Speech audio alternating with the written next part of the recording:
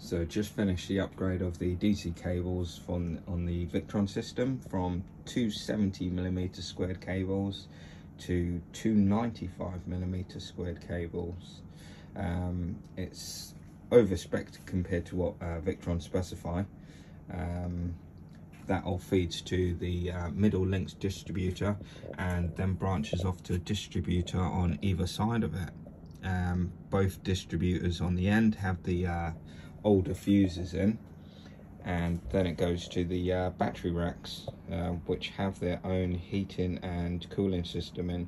It's basically just a ceramic heater with Shelly relays, all controlled through Home Assistant, so automatically heats up when it gets cold and vents when it gets hot.